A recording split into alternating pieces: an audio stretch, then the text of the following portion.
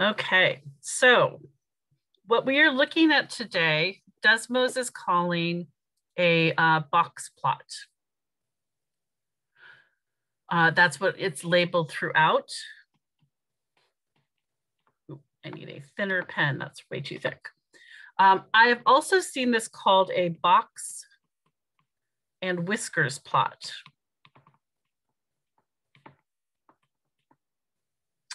And you will see that when you see these, there's almost always, or there is always a box with a line in it. And then there's always a line from the front of it and the back of it. And if you notice when you're looking at that, it's divided into 4 sections.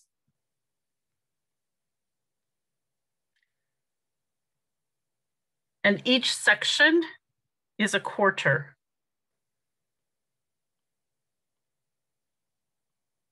And we know that 4 quarters make a whole.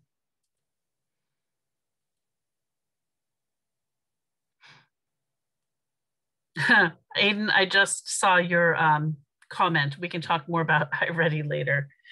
So each quarter of this is 1/4 of the data that's included in whatever data is being shown. This here, the box itself, is called the inner quartiles. And a quartile is just a fancy word of talking about the quarters of the data, each 1/4 of the data. Anybody want to guess what the line here in the middle is of, it's not actually the middle, but the line that goes inside the box here?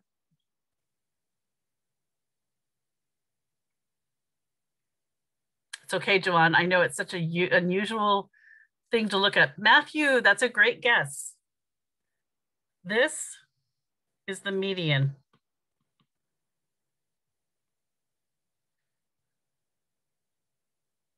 So this is 25% of the data.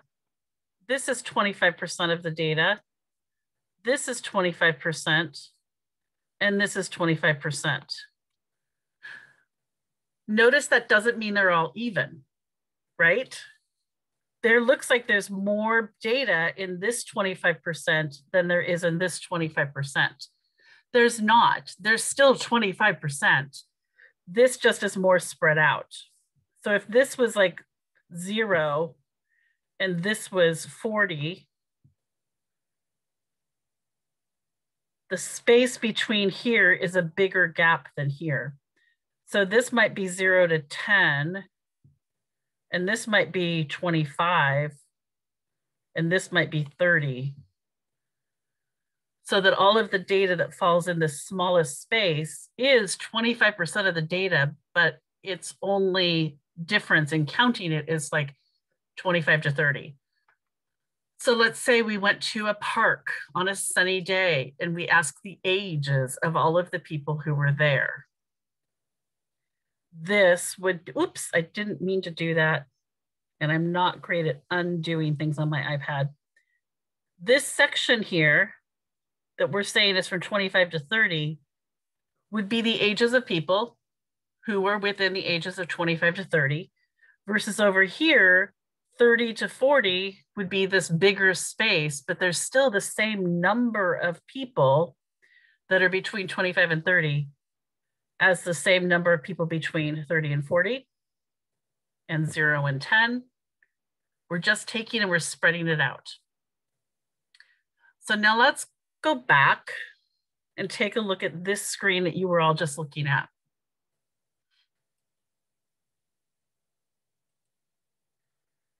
This is the same set of data. When I'm looking at it, can we tell easily what the median is? Where is the middle of this data?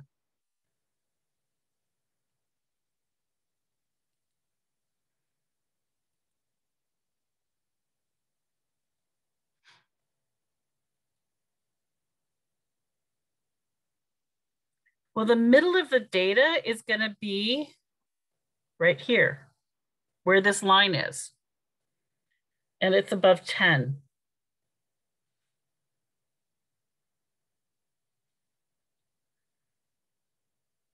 We can also tell, knowing now that this is 25%,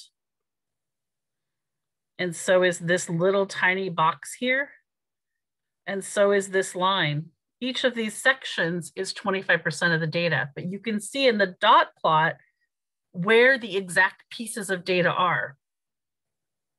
Like I said with my example earlier, if we asked people to park what their ages were, we could see the clumps of it, but we wouldn't know exactly, like, between 30 and 40, was it, 4 32-year-olds? Was there a 39-year-old? We don't know if we're looking at a box plot, but we do know the exact data when we're looking at a dot plot. So they both have their advantages. Can you look at this top box plot and think back to my example here from earlier, that it's called a box plot by Desmos here, but some places you'll see it called a box and whiskers plot. Do you see where the nickname box and whiskers comes from?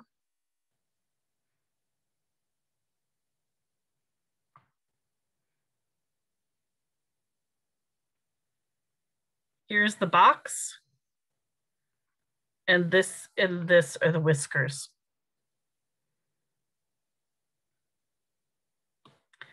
So down below, I talked about an inner quartile. This is often referred to as the lower quartile.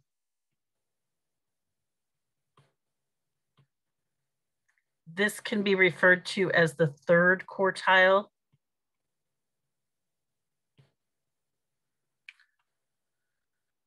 So I think that should give you enough information. Trying to cram in a bunch of stuff we missed out on because we missed some of 6th grade math last year, so that you can be successful on trying the rest of this Desmos. I'm going to change what I'm sharing screen-wise.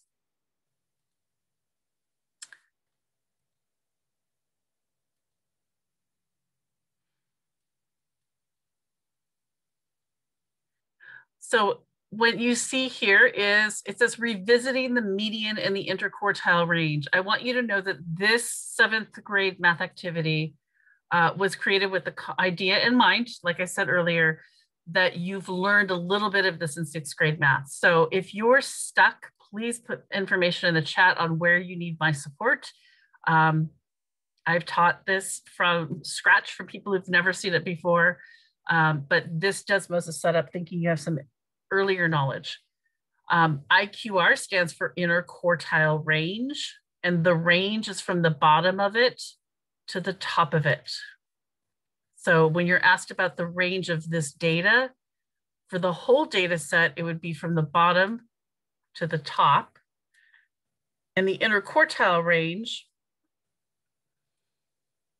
would be covering from here to here. So just play with the vocabulary as we're going. I'm going to open up screens 3, 4, and 5, where we'll end with a card sort, and we'll see where we're at after that.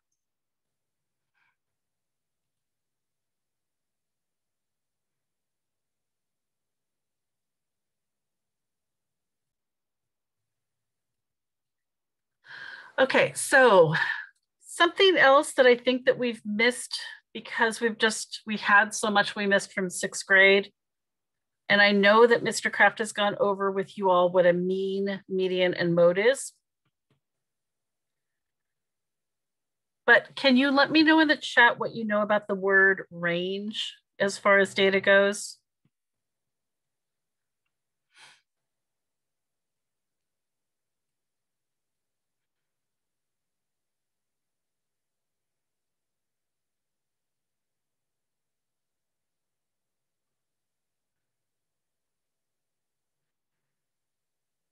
I'm gonna add a sheet here. So we have mean, we have median, mode. Those are words you're all familiar with. Mean is our average.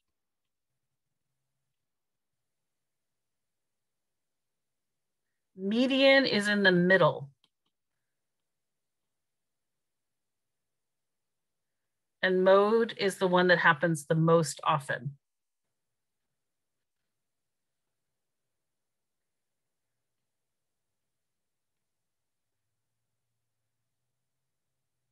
Range,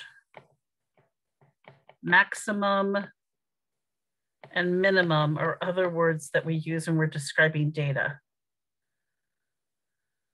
And box plots can tell us a lot about the range, and it can also instantly tell us the maximum and the minimum. The maximum is the highest piece of data. Notice that that's different from most. Most would be if I surveyed 25 kids and 15 of them told us it takes them 10 minutes to get to school, that would be the most. But somebody takes 28 minutes to get to school, that would be the highest. So most and highest are not the same thing. Minimum is the lowest piece of data. And they do have to do with range, so I'm not forgetting about that question. So this is the minimum. This is the maximum. This is the middle. And that's interesting in this box plot because that doesn't look like it's in the middle. Typically, if I was going to look at a middle of something from here to here, it would be about here. But we're not looking at the middle of where the numbers are from the maximum to the minimum or the lowest to the highest. We're looking at where the middle of the data falls. And that's a very different thing the box plot is looking at.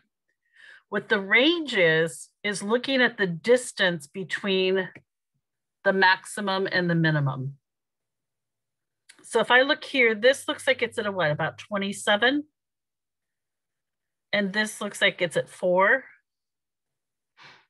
So the range for all this data is 27 minus 4 is 23. How can I find the inner quartile range? Well, that looks like it's at what, 7? And this looks like it's at about 13.